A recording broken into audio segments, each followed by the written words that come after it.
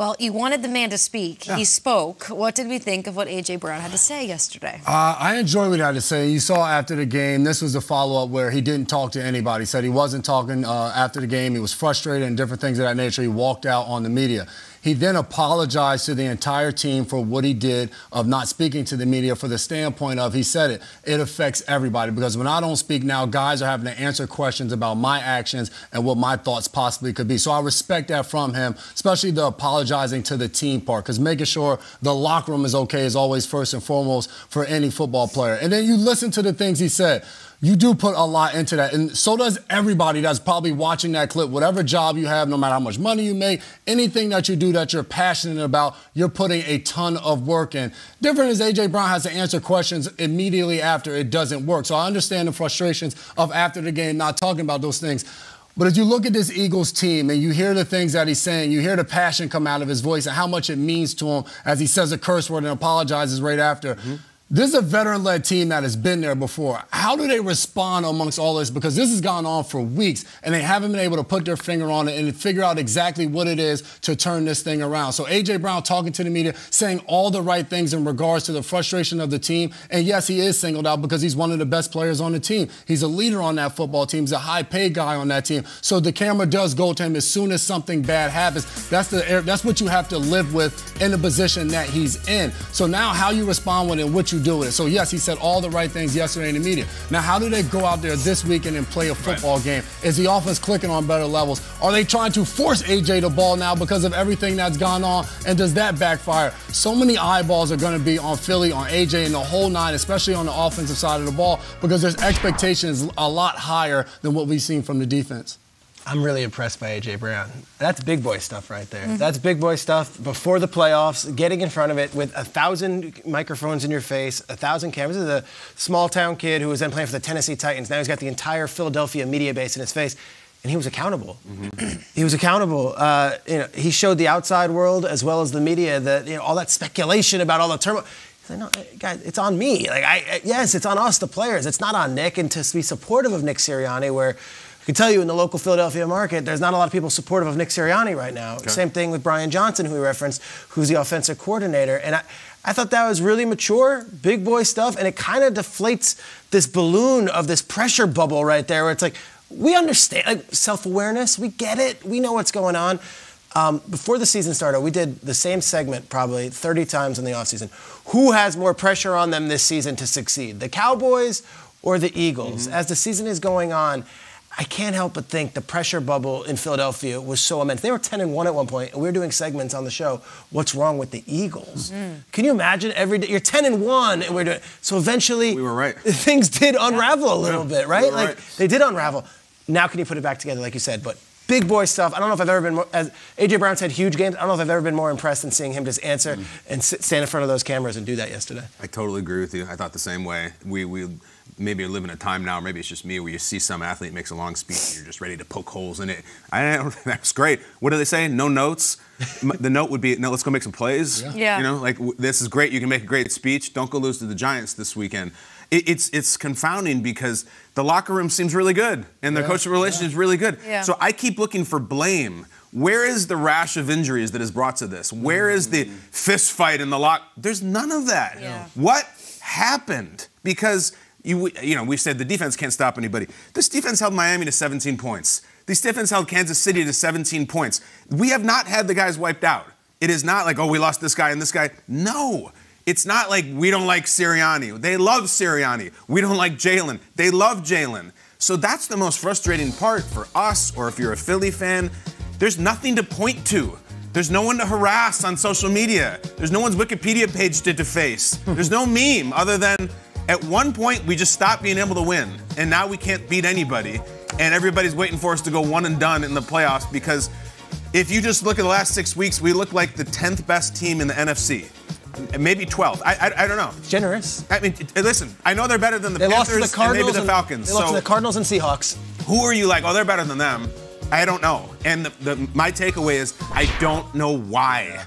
Unless they just got old fast, but come on. What are we talking about? We're reaching. This is confounding to me, and I'm trying to come up with reasons where, like, they can flip the switch. We've been waiting for 6 weeks for them to flip this. I don't get it. It's very frustrating. The Eagles can still win the NFC East, to Kyle's point. The 2 seed in the NFC with a win against the Giants and, in addition to, a Cowboys loss to the Commanders. That's how that could go for an Eagles playoff scenario. How does this look moving forward? All right. Jason, AJ said all the right things. There was something that stuck out to me, though, when he started talking about the play against Seattle, where it's late in the game and they're driving. They have a chance to go down and actually win the game, and they have the ball on offense. And Jalen Hurts throws this one deep. He's trying to find A.J. Brown deep down the sideline. Didn't need it in this situation, only needed a field goal. Julian Love goes up, makes an incredible interception. Credit to Julian Love. But I want you guys to take a listen to what A.J. Brown had to say about this play yesterday. Like for the Seattle game, that was on us. Like we messed that up. We improvised and we went on our own. And Nick came out and said, "Oh, I wanted to try to get a flag or something crazy like that." It's like he really made himself look like a fool for us. I have nothing but respect for him. Like, you know what I'm saying? Because not all coaches do that. You know what I'm saying? So like, bro, we ride with Nick. We ride with Brian. We just got to come out. We just got to play ball. I love that. So do I. Nick's supporting him. They're supporting him, vice versa. My issue with, all right, we're late in the game. Is there a lack of trust in the play calling? Because why are we improvising at that point in the game? We just need a field goal and we're moving the ball on offense that we feel the need that we can just go and do our own thing and make a play. I think those are the question marks, Kyle, when you start to say, well, what is it about this team? Is it when you reach a certain level of success where it's like, all right, well, now I know I can do X, Y, and Z. I can make this happen. Or, hey, on this one, I know we're trying to do this play to the left. Hey, just throw it up to me. I'm going to go make a play for you. So I think those are the things that you're starting to possibly see creeping. I'm not in the locker room, but just listening to it late in the game where you need your best execution to say we're improvising at that given point is a little confusing. So there's a thing online that's been amusing me this week, and you're trying to build some positivity for the Eagles. It's been very negative. Like, how can you build this thing up? The sentiment is, how can a team that is playing this badly and losing this much get in the playoffs and just turn it around? It's never happened. It has happened. So a lot of people have sent me this, including James Nagel online. I want you to look at the symmetry between this year's Eagles right now and a very famous Ravens team. All right, week 12, win in overtime. This is the 2012 Ravens, went on to win the Super Bowl with Joe Flacco.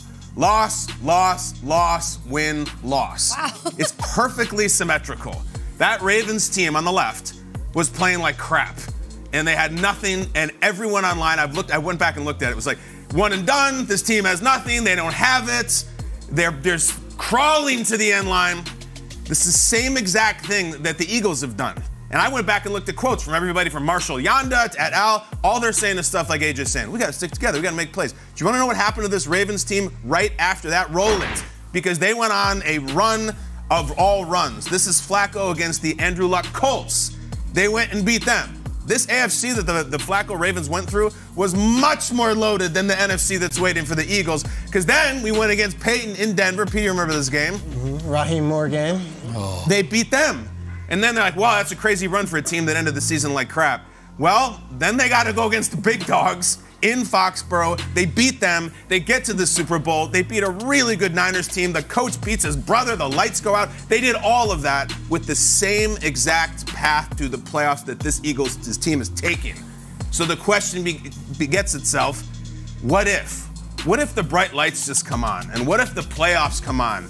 And what if they say, all right, now we got it out. This feels familiar. We've been here. We've been deep in here before. And just like that Flacco Ravens team, they start making plays and gelling, and they go on a run. I'm not saying it's going to happen. I'm saying it has happened, and not that long ago. Okay, that's a good take. I love it. The counter, of course, which is what we do at this show. The counter is last year, the Buccaneers were defending Super Bowl champions. They petered out at the end of the regular season. They go and they play Dallas in a playoff game, and they get blown out, and it's over. Like, it could happen that quickly, too, right? And to me, it's, all right, you've got this 1 week against the Giants. Forget about it. Whoever cares. It's basically, the Cowboys aren't going to lose to the Commanders. You're the 5 seed. You have to go to Tampa and beat a Buccaneers team. I think I would take this Eagles team over Tampa right now in Tampa. And then it's the next week, and then it's divisional round, and that's everything. Why would you take them over Tampa? I would take them over. Tampa just lost to New Orleans. I think Tampa. Philly just lost to Arizona, though. I think the Philadelphia Eagles beat them on Monday Night Football, kicked the snot out of them down there. I would take them, if I'm picking right now. Okay. It might change if we lead up to it. Divisional round, if they win the first round, they're going to have to go to San Francisco. Is it a failure of a season if you get to the divisional round? Yes. You think it's a failure? Definitely. And that's where I'm like, because I don't know if they're getting past San Francisco. I don't know if this. There's something we call the eye test. There's a reason when they're 10-1, we start the show and say, what's wrong with the Eagles? It's the eye they don't have it with the eye test. Whether it's the backyard football that they're playing and they think they could do green light and all that stuff, whether it's they just lost the mojo and need to find it. This Eagles team doesn't pass the eye test right now. Maybe I'm wrong, and maybe we'll use this clip, and maybe this makes them put the dog masks on. I hope they find it. I like when the Eagles are the Eagles because they've got this big bravado and they represent the city so well. But right now, they don't look the same they did as last year or the 2017 Eagles or, in your case, the 2012 Ravens, which I thought, Ray Lewis got those guys going when it mattered. But they can, you can't get uninjured. You can get the mojo back. Fair. It's happening. Yeah. You can't all of a sudden start to like each other when you hate each other. Mojo can come and go. They don't have injury problems. They don't have leadership problems. They just have mojo problems. Yes. That's the only thing I got.